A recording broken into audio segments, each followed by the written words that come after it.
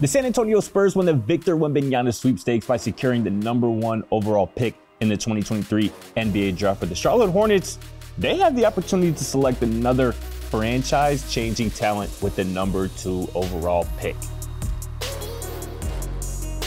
What's going on, everybody? It's your boy, Scott Procter. You know the deal by now. This is Procter's Point of View. Make sure you drop a like, make sure you comment and subscribe. And if you do comment, keep an eye out and beware, because it could be featured in a future video like this one right here. And I gotta address this one right here by a user named Steven, talking about, I don't know what's going on with Jordan Poole in the Warriors. Was I wrong or was I right? Talk to me now. How you feel about your Golden State squad right now? I tried to tell you, man, Procter POV, I'm giving you the real right here every single weekday. Don't doubt it. But stay tuned to the end of this episode right here, though, to see if you can guess which NBA franchise has the most #2 overall picks. But to this topic right here, the Spurs, they land another generational prospect in Victor Wembanyama after drafting David Robinson #1 overall in '87, and then obviously Tim Duncan #1 in 1997. That obviously means there will be no drama for the top pick in this year's draft like there was last year, but there's plenty of uncertainty surrounding who will go #2 overall to the Charlotte Hornets.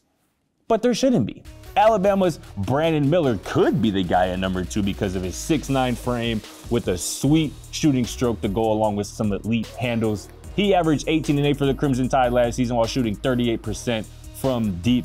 He has a Brandon Ingram type of game in the ceiling, if you ask me. And while many people think Brandon Miller should be the wing compared to LaMelo Ball in the backcourt for the Hornets, I strongly disagree. First off, the Hornets, they have a couple talented wings, and veteran Gordon Hayward and a 24-year-old PJ Washington who's coming off a career year in terms of scoring on the books for next season. Not to mention Miles Bridges, he will be back. I know you might have forgot about him.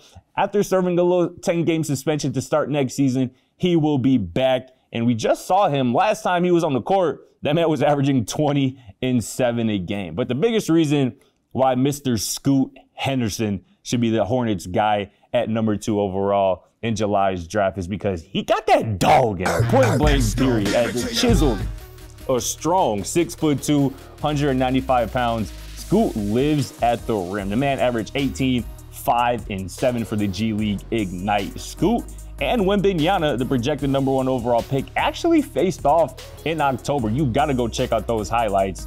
And Scoot, hey, man, he put it on him, man. He put his elite skills, his elite talent on display against the #1 pick in the draft. Scoot dropped 28 points, 5 rebounds, dropped 9 dimes as his G League Ignite team actually got the win over Wembanyama's Metropolitans 92 squad. Simply put, Scoot, that man is a future star in this league, and his strength, his athleticism, it's the perfect pair for LaMelo's elite playmaking, elite shooting. LaMelo, Scoot, Miles Bridges, PJ Washington, and your choice of a big man at the 5 spot. That's a nasty little lineup right there, and that gives the Hornets a real chance to compete in the Eastern Conference. But to today's trivia question that I posed at the top of this episode, can you guess which NBA franchise has the most #2 overall picks in NBA draft history?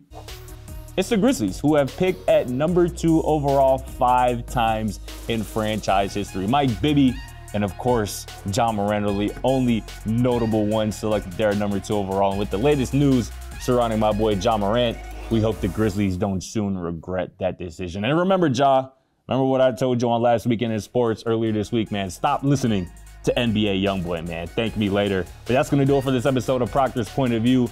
We'll catch you right here tomorrow, same time, same place. See you then. Thanks for watching. Feel free to check out our other videos, and don't forget to smack that subscribe button down below while you're at it.